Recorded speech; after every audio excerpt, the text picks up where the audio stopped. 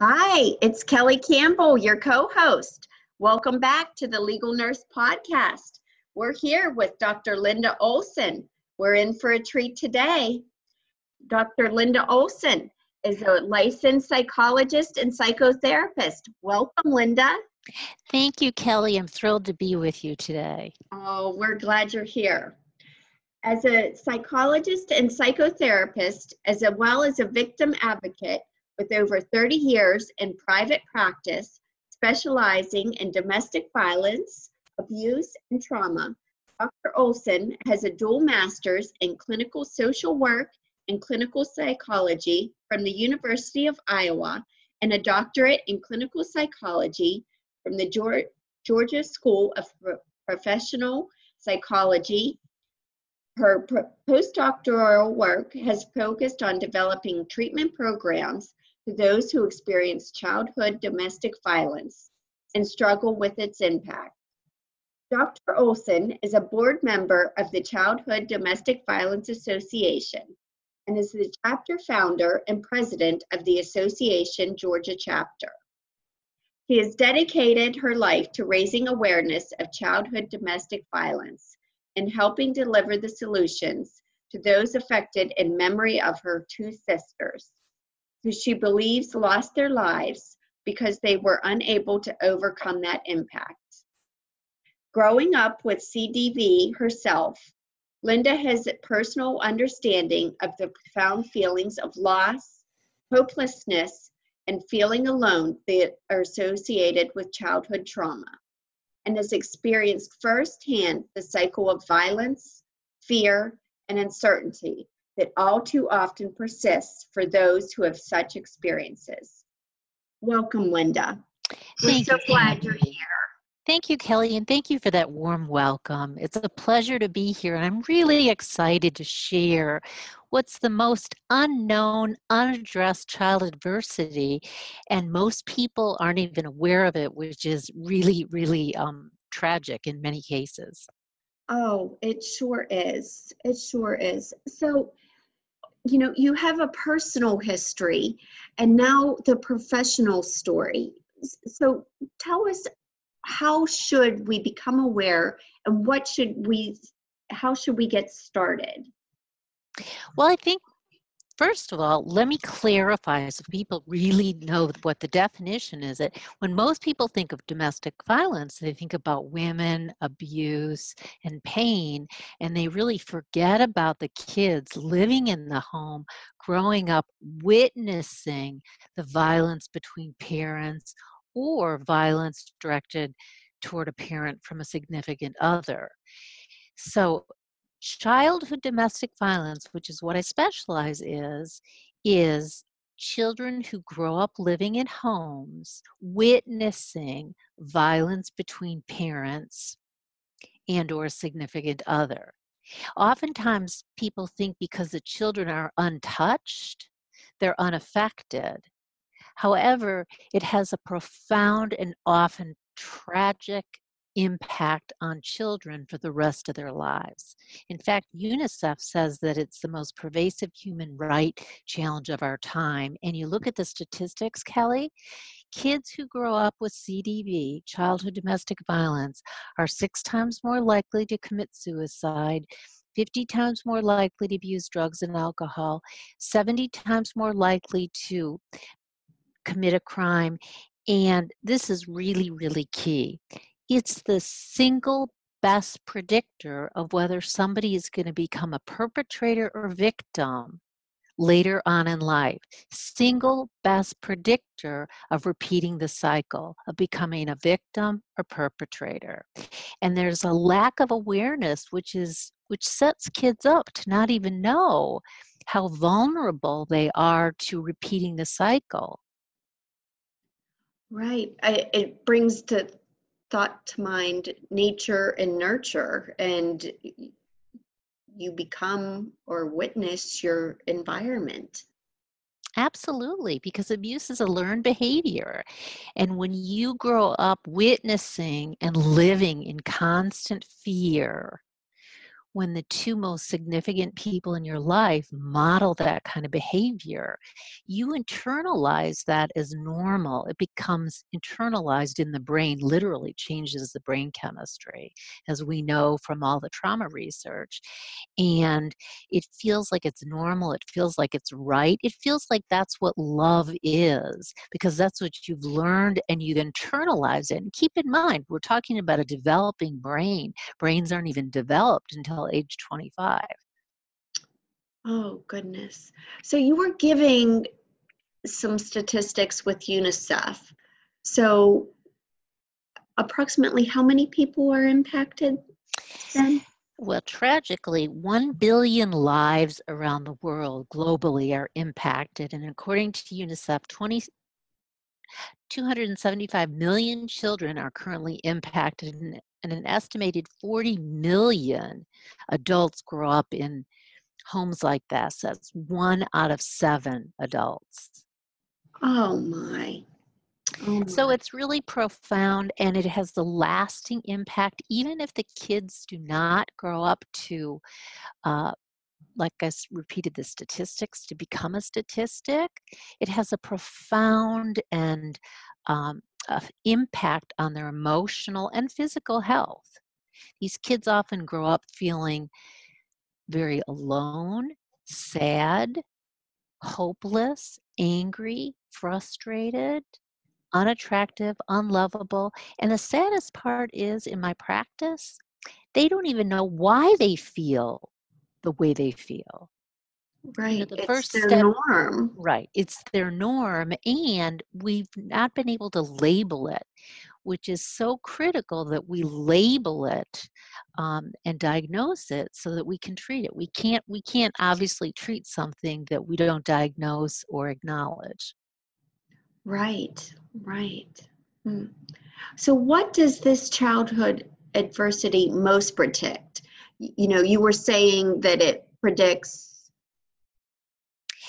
It's behaviors and that sort of thing, but what does it most predict? Yeah, that's a great question, because that's really what I want people to know today. The one take home, and thank you for asking, that childhood domestic violence, or the acronym CDV, is the single best predictor of becoming a perpetrator or victim of domestic violence later in life.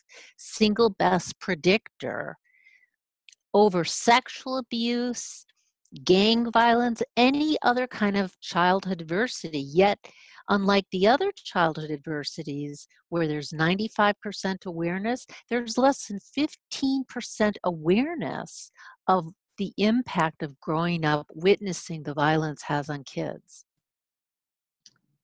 Wow. So breaking the cycle or continuing the cycle, it's it's that predictive. Hmm. What is the percentage of awareness for CDV? Well, again, We're it's less. talking briefly. Yes. Again, it's less than 15% awareness. And as you know, how can we heal something we don't even acknowledge? The first step is awareness. So it's critical that people really begin to understand what this is. And one of the gold standard, the ACE study, looked at all the childhood adversities and found that CDV was the least known, least addressed childhood adversity. It's almost like what smoking was to lung cancer 40 years ago. Hmm. CDV is to domestic violence. So what are some signs, or how can we be aware, or how can we increase awareness?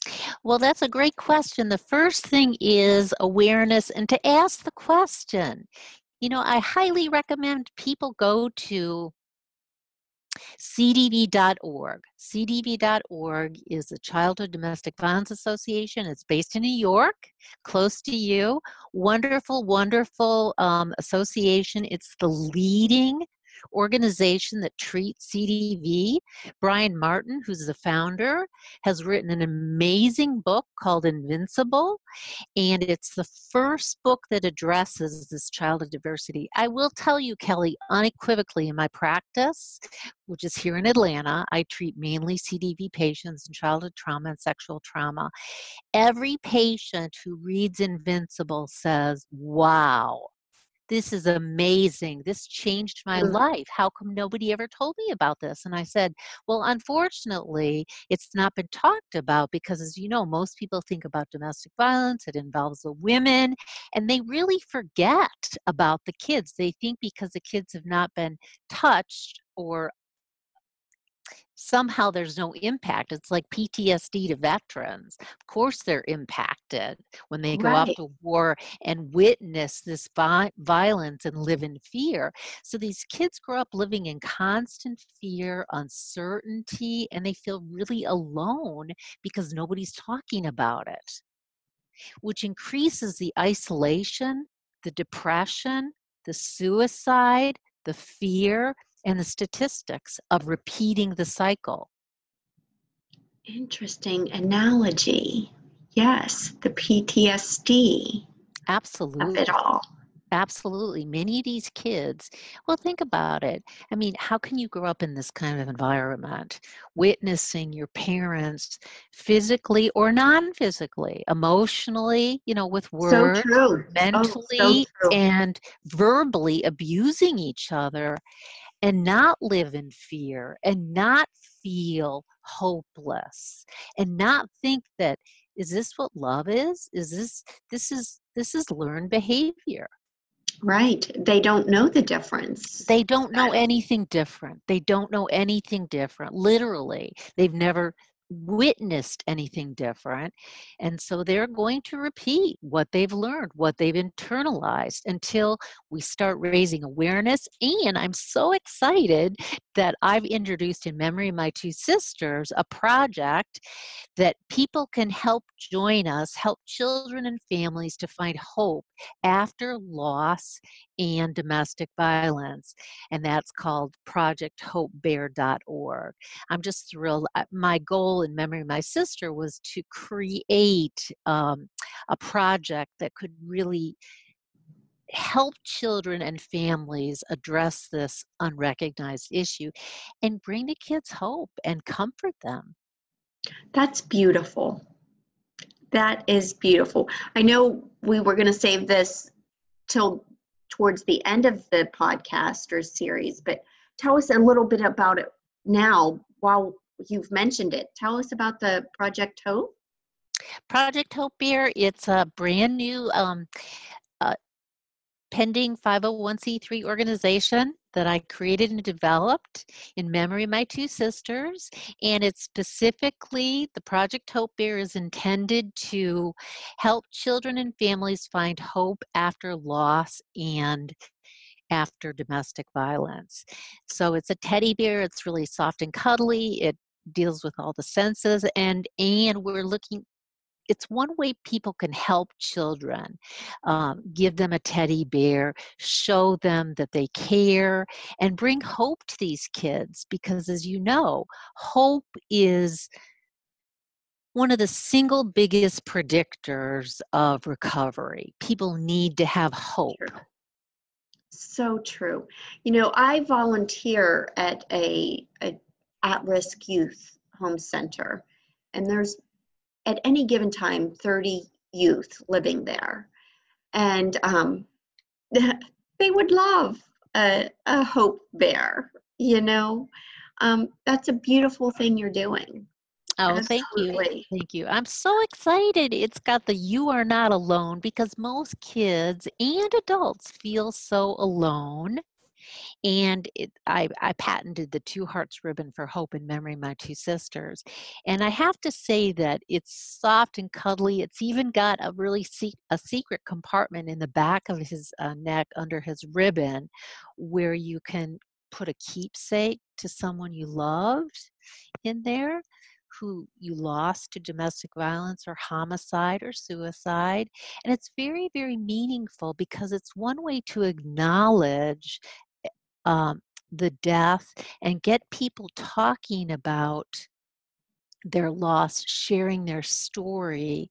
And in psychology, we call it a transitional object that provides a lot of relief and comfort and hope and acknowledges this forgotten population. I think that was what was most important to me in memory of my two sisters, that there was nothing that was really acknowledging this most unaddressed, unacknowledged, devastating and tragic childhood adversity. Yeah. Yeah. I'm so sorry. Well, thank you. Thank you very much. And, it's really about turning adversity into advocacy. And I know that my sisters are looking down and they're with me, and I feel like this is a passion of mine. I'm passionate about helping women who grew up with CDV and or any kind of childhood trauma heal and reach their full potential. It's just critical. Most of these kids, like I said at the beginning of our podcast or interview, most of the women that come into my office, my practice, and men and couples don't even know why they feel the way they do, which I think is so tragic. Unlike the other thing, if you go to the doctor, he tells you, okay, you have this, and you understand, okay, you've got the certainty. Now I know why I'm feeling this way. Right. This is really tragic when you don't know why. You don't have that certainty, and yet you're feeling very alone. Like, what's wrong with me? What's wrong with me? Why do I feel like this? I feel really alone. And it's not talked about. It's not talked about. Unlike sexual abuse and physical abuse and domestic violence, childhood domestic violence, the kids growing up in these homes are not asked, what's it like growing up in your home? Do you Right. experience, what kind of experience do you have?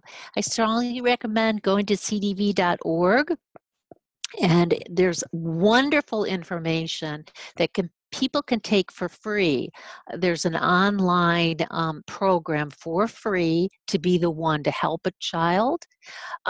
For any of those listening who really are struggling with feeling anxiety, suicidal, trauma, that are in the Atlanta area, I love healing women. It's my passion, and certainly would love help for creating these bears that my goal is to give 5,000 bears out this year, and someday give every child who lost a loved one to violence or experienced childhood domestic violence all over the world a hope bear. Oh, that'd be beautiful. That would be beautiful. Thank you, Kelly. Yeah, absolutely. And dare I say your sisters are proud of you too, not just looking down on you and watching over. Well, I feel their energy. I Yeah.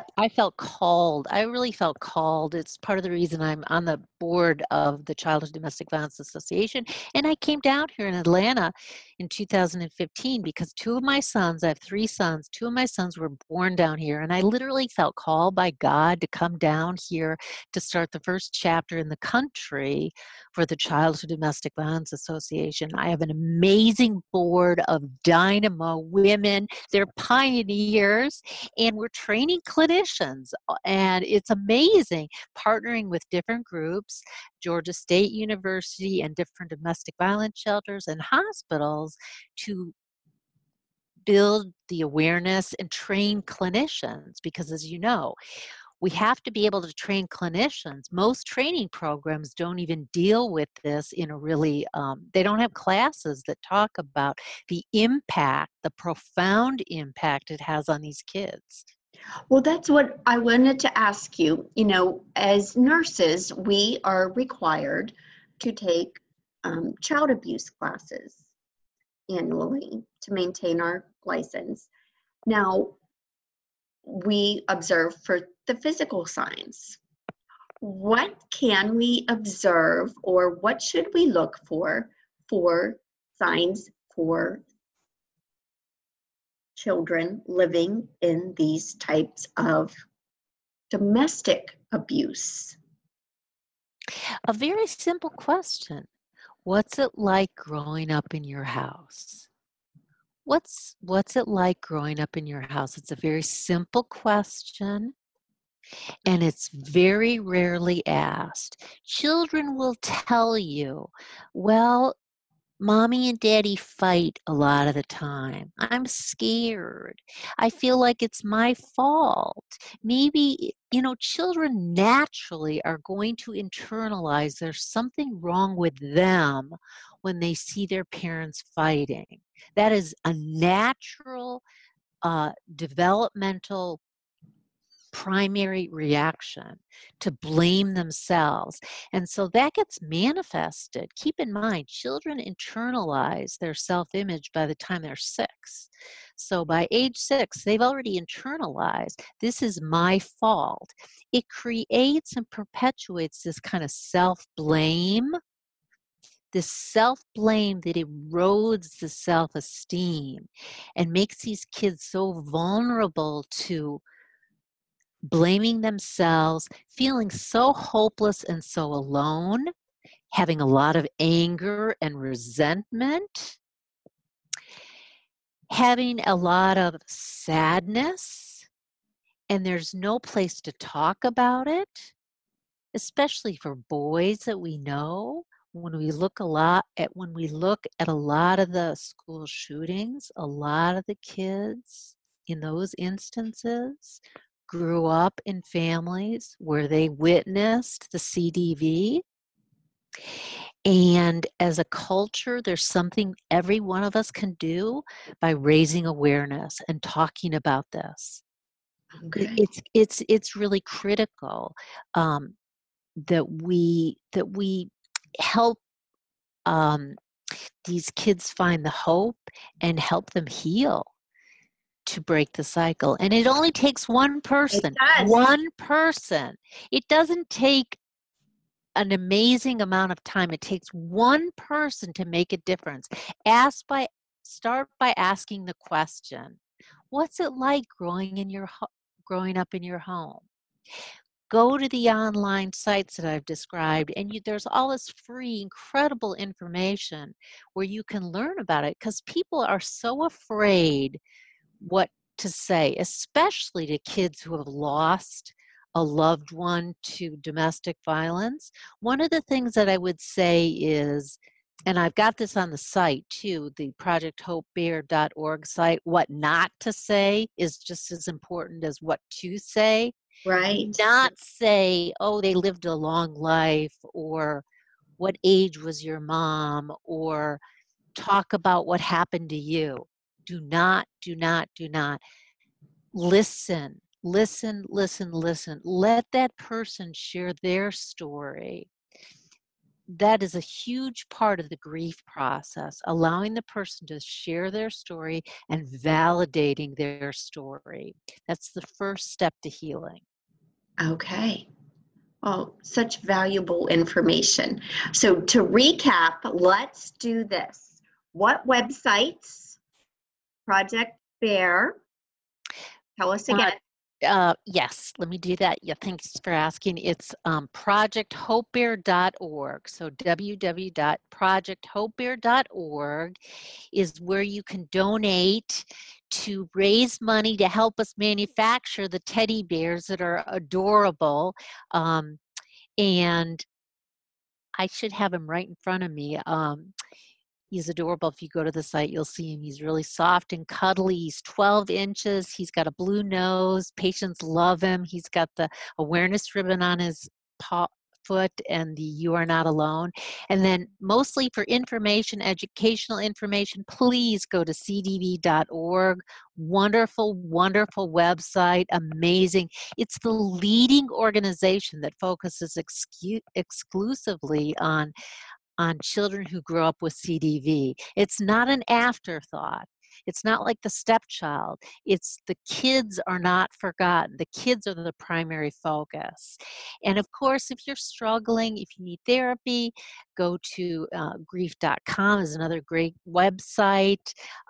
David Kessler does a great job at teaching people about grief and loss. And if you're struggling with CDV, I'm happy to help you. It's my passion. You can go to my website, talks about all the different kinds of treatment I use, CBT, DBT, a lot of acronyms I don't want to bore all your listeners with, but they're all evidence-based treatments that work.